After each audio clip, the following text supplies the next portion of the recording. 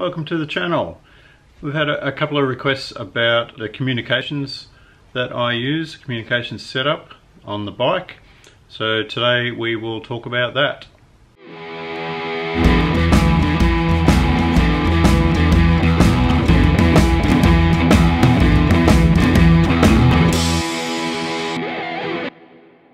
There's a few different levels of communication depending on who you're trying to communicate with.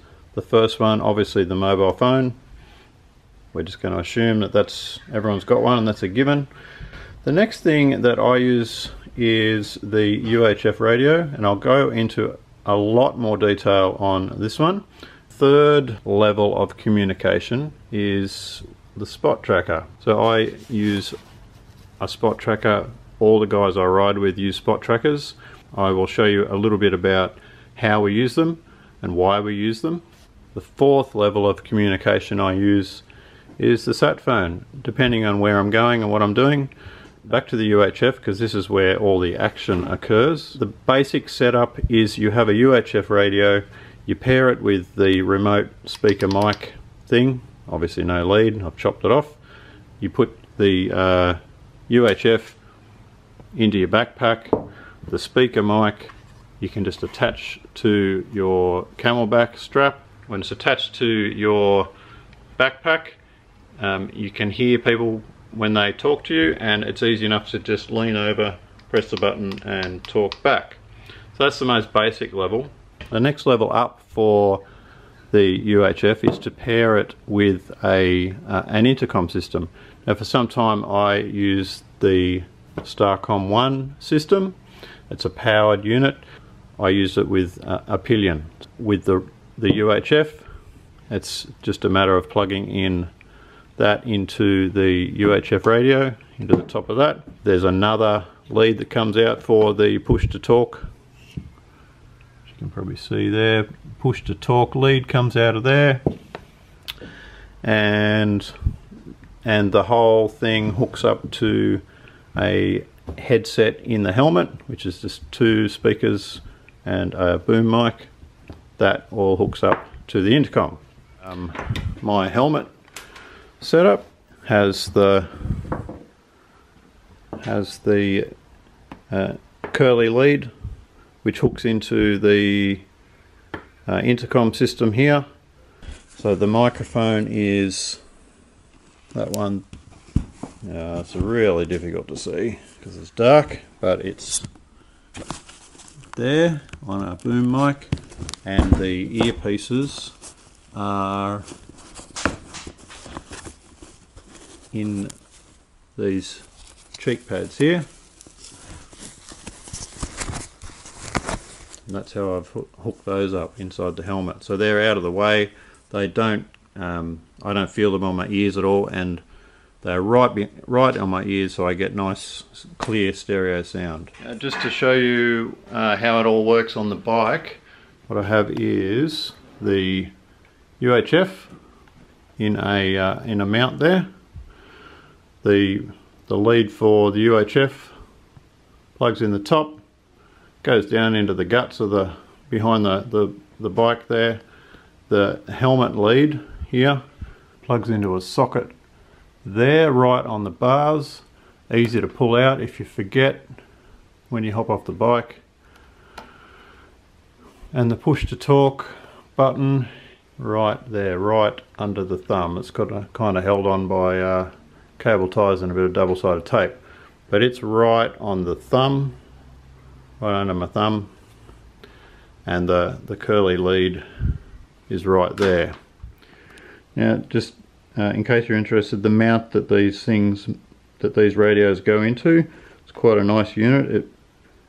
It's held in by the belt clip thingy, and then that locks quite firmly into the mount by way of this spring-loaded clip, which you can also lock in with a screw on this side. The bracket itself, a 4-hole ram mount bracket thing attached to the back of it by some bolts. It holds it in place and it doesn't wobble. I've had this particular bracket for I don't know, 7, 8 years. Hasn't failed me at all, ever. Fantastic job. I'll put links below as to where you can get one of those. When I changed bikes a while ago, getting a lot of interference through the Starcom system from the electrical system on the bike. So what I ended up doing was ditching the powered unit and basically just wired up all the wires to connect to the right things, if that kind of makes sense. So now I have the lead out of the back there, all goes into a little piece of tube, but inside there it's a bit of a shambles, I agree, but in there basically the wires from here connect to the wire from the helmet headset and the push to talk button over there somewhere, and they all hook up to the right things. So it's basically an unpowered system. There's no intercom involved, and it's simply push to talk to the radio, to the helmet, and it all just works. From what I am told, it all works just fine. Now, there are some advantages possibly to having an intercom system.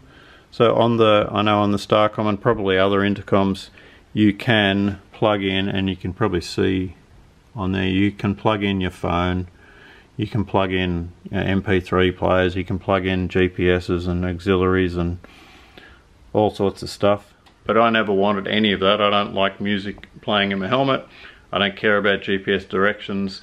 I certainly don't want people ringing me, and I don't want to be able to talk to them. So I cut all of that out, and I just ditched the whole intercom system and went with a really simple wired solution. Now there are disadvantages obviously in that it has a wire from the helmet to the bike. So there has been the odd occasion where I have forgotten to unplug myself, and you end up ripping the whole thing out. It's also one more thing that you need to be aware of when you're hopping on and off the bike. So for instance, opening gates, at the servo, fueling up, all that stuff. But it's simple and it works. Now I ride with guys who use intercom systems. They use Bluetooth wireless ones, all sorts of problems usually with connections not working right, or batteries going flat because there's all sorts of different components. To me, the Bluetooth systems don't seem terribly solid as far as being able to handle adventure bikes. They probably work better on road bikes. The connections seem to cause a bit of grief, but that said, things are getting better, so maybe there's better solutions. I would love a wireless solution for my helmet, but I haven't found one yet that works well. But the radio that I use, the Uniden UH07xx, it's a waterproof unit. It's 5 watts. It has the full 80 channels. So UHF radios, they have a range, well, it depends on the power and depends on the terrain. So open country, out in the desert, you'll probably have a range of, I don't know, like 10 kilometers or something probably. In the hills, in the forest, it might only be a kilometer, a couple of kilometers maybe, depending on the trees. And obviously if there's mountains and valleys, if you're on one side and they're on the other side of a mountain, forget it. But what they are also really valuable for is when you might get to a mountain, everyone groups at the bottom with their radios on, one guy goes up and he can then radio everyone else and say, we've got, it's okay, or watch out for the tree on the left, or whatever it is.